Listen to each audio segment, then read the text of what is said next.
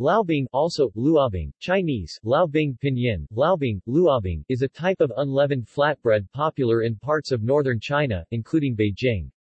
It is sometimes referred to as a Chinese pancake.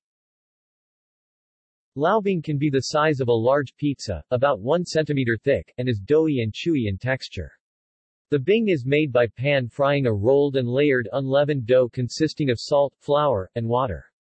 Most laobing are plain, although some have scallions or brown sugar inside the pastry.